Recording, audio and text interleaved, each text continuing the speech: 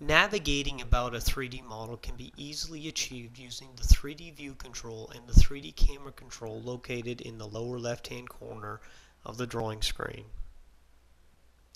The 3D view control allows you to select the blue directional arrows. When selected, the model will be oriented such that the camera is positioned from that side of the model looking down at a 45-degree angle. In this case, selecting the left triangle will give you the view from the left side looking down. Arrows can continue to be selected and the model will be reoriented to that view. The red ring that sits inside the blue directional arrows can be selected to both rotate the model as well as to control the vertical incline at which the model will be viewed. The closer to the center that the red circle is clicked, the steeper the angle at which the model will be viewed. The bottom of the red circle is always representative of the perspective that is currently being viewed. Using that theory, selecting the right triangle will give us a view from the right side perspective, and then selecting the red circle towards the bottom of the screen will lessen the incline that we're looking at the model. Selecting the left side will rotate that model from the current angle.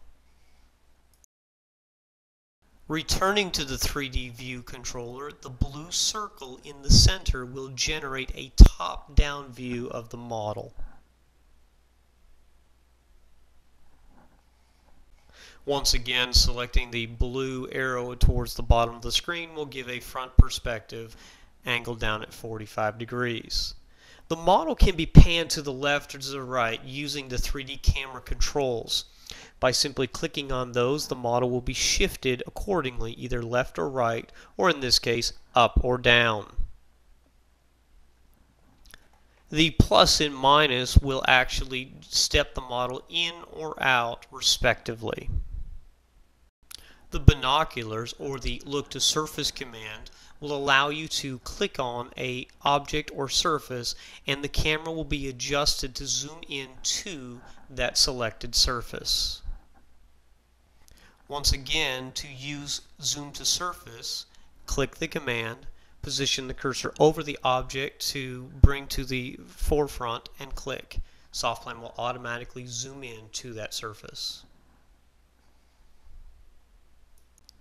Arrow keys and the mouse wheel can be used to incrementally step forward or backwards on the model. The curved arrows on the 3D camera control will allow for panning to take place left and right.